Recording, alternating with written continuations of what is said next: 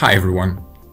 In this demo, we will walk you through a quick setup process and review the features our Intune Connector offers. This application will synchronize Microsoft Intune data directly into your CMDB, ensuring its accuracy and an always up-to-date asset inventory.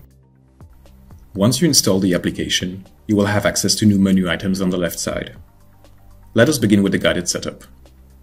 Before you start setting things up, make sure you got following details, as these will be required to set up the bridge between Intune and ServiceNow. These details will be provided to you by your local Intune administrator.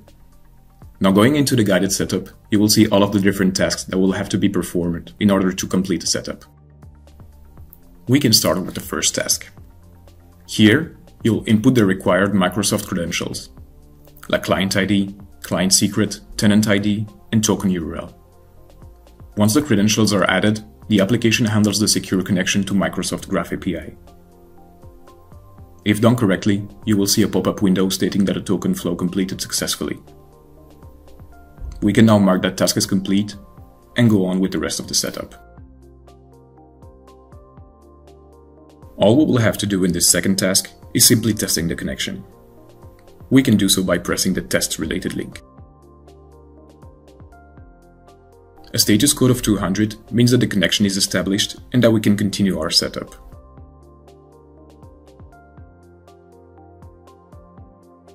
In this third task, you can update the value of the system property to true if you're willing to retrieve IP address information from Intune.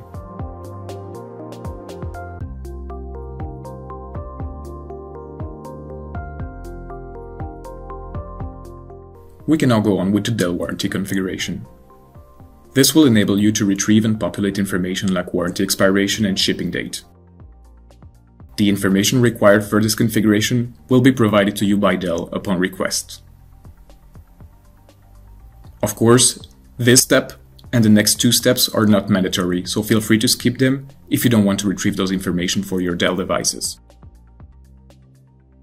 Now, if you do want to populate this information, complete next two tasks, which are similar to the ones performed in the first steps.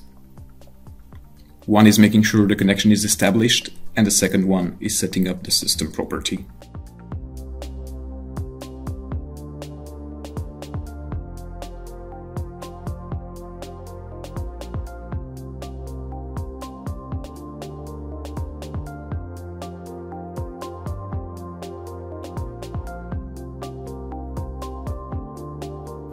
Next up, the scheduled imports. Simply activate the ICP computer sync to ensure your daily sync happens correctly.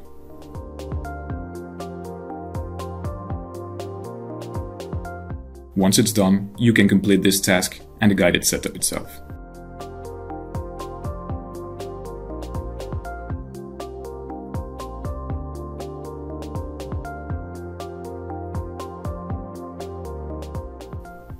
The current setup will synchronize the data on a daily basis at midnight.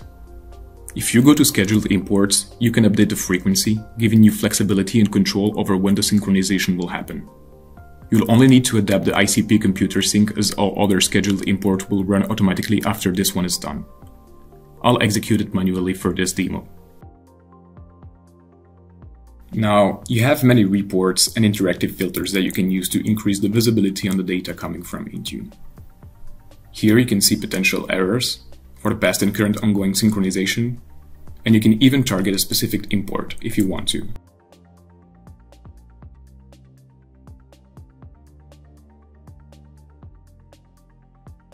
You will also be able to see what kind of devices you have, their current status, what OS or OS version these devices are running, and many more.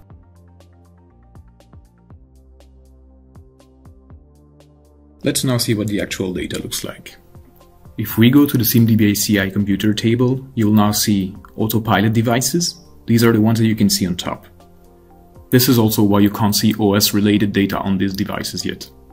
This will be populated once the computer gets fully provisioned. You will also see mobile devices and, of course, the assigned computers.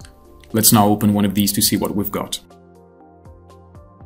From the computer record, you will be able to see all of the data that we've gotten from Intune, but also the warranty expiration from Dell, if you enable it. Make sure to display the IP address, network adapters, an install software related list if you want to be able to quickly see these from its related computer record.